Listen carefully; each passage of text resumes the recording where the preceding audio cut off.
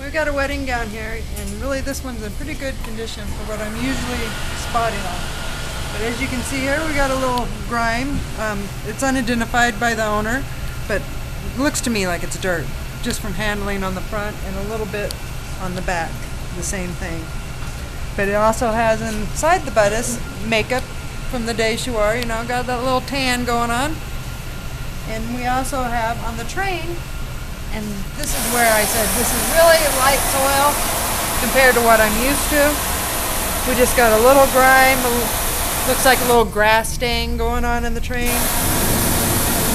All this has to be pre-spotted before it's clean. So I use an acidic, break down the grass stain, and a little oil remover to remove the oils from the grass to help lift the stain out of the train. And this I just proceed to do all the way across the train before we get clean. This guarantees, hopefully, a one-time around cleaning.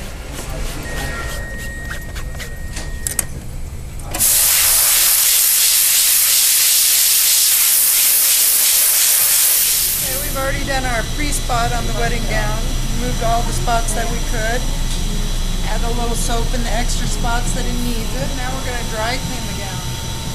The gown is very delicate, it's got sequins, lace, and everything. We put it in a net bag. It's run by itself with fresh, clean solvent. The bags to ensure that not only does it not snag on anything, it doesn't snag on itself. Took it off a lot better once it got done. We run the dry cleaner on a short cycle. Again, we're running on a short cycle because it's delicate. We want a decent amount of solvent, agitation, and dry as possible to keep beads safe, the lace safe, everything on the garment safe, but clean.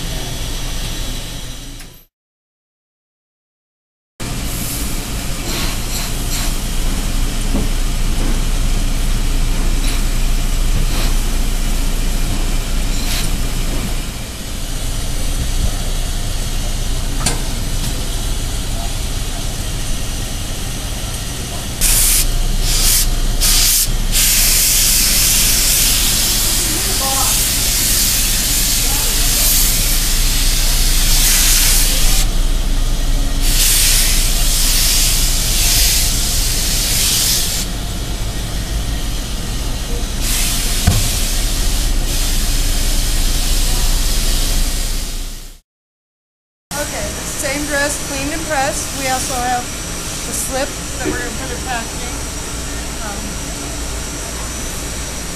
You see I use cotton gloves. We don't want no oils transferred, so we do suggest people can view their dresses and take them out, but be very careful.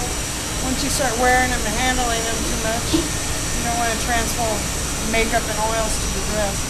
The main part of this is the chemical-free, acid-free box and tissue. The main goal is, besides you'll be able to view it and it'll look great memories of the day you were married, because you know it's not a wadded up mess in there. But when you pull it out and want to try it on to your daughter or granddaughter or whoever it may be, that it's ready to wear, and you get the wow effect of grandma's wedding dress or mom's wedding dress.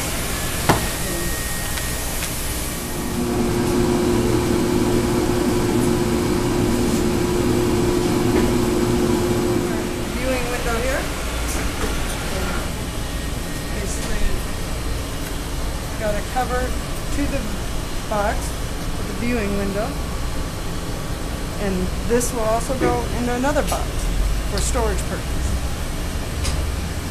It doesn't seem like a lot of time and effort, but this dress was actually cleaned 3 times.